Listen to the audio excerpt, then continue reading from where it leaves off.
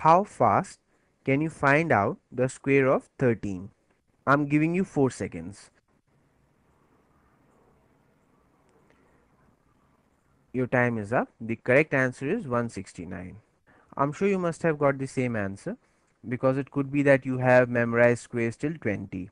But in case you have not, then there is a very easy way of finding them. Alright, so we'll be seeing that.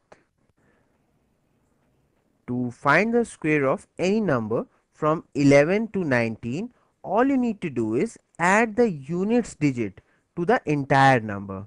Alright, so 3 plus 13 is 16. So these are first two digits of your answer. Alright, now for the last digit, what you do, you find the square of the units digit. Alright, so what is the square of 3? It is 9. So the answer is 169. Let me just tell you that we are again using the same base method of multiplication. So basically we are multiplying 13 with 13, isn't it? That is what square of any number is, number times itself. So we have taken base as 10. Okay, so now you find out the square of all these numbers.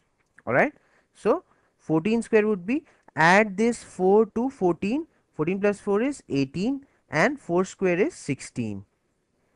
So 18 plus 1 is 19, so 196.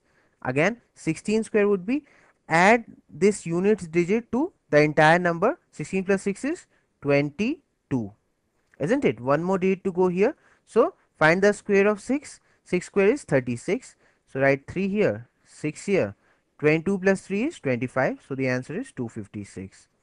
Now find out 17 square. Alright, so add this 7 to 17, it would be 24. Alright, now one more place to go, so 7 square is 49, so write 4 here, 9 here, 24 plus 4 is 28, so 289 is the answer.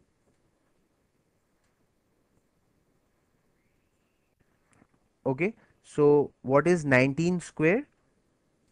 Add this units digit to the entire number, so 9 plus 19 is 28. One more place to go, so find the square of 9. 9 square is 81. 28 plus 8 is 36, so the answer is 361.